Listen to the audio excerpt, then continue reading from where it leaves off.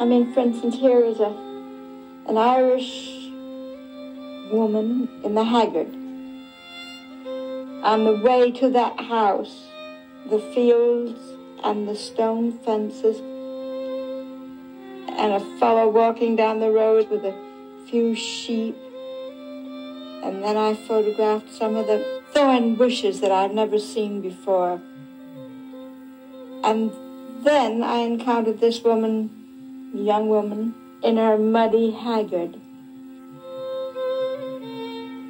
After that, I did a good landscape. I think a good landscape. Well, anyway, as I look at that, it all comes over me like a flood, you know, visual flood.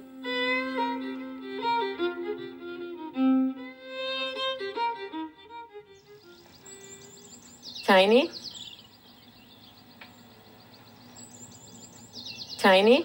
Come on. Tiny. Come on.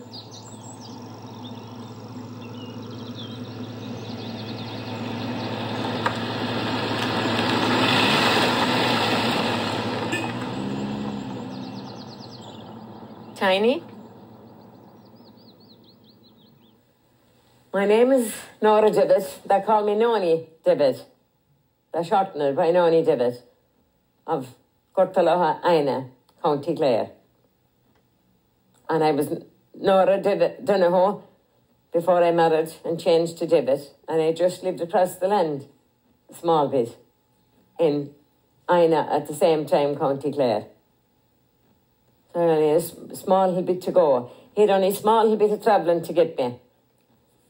He didn't have to travel much. The bicycle he was have to go on.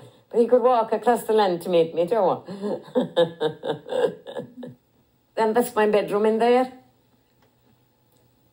That was where we sleep with 46 years in that room. Never changed.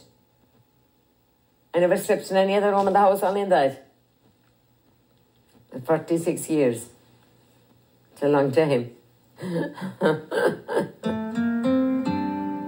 In 1954, I was here, and there was a picture taken of me, and I had my child in my arms, and my husband's mother was in front of me in the half door. When I got married, I came in here to this house, and I lived with his father and mother and himself and a brother.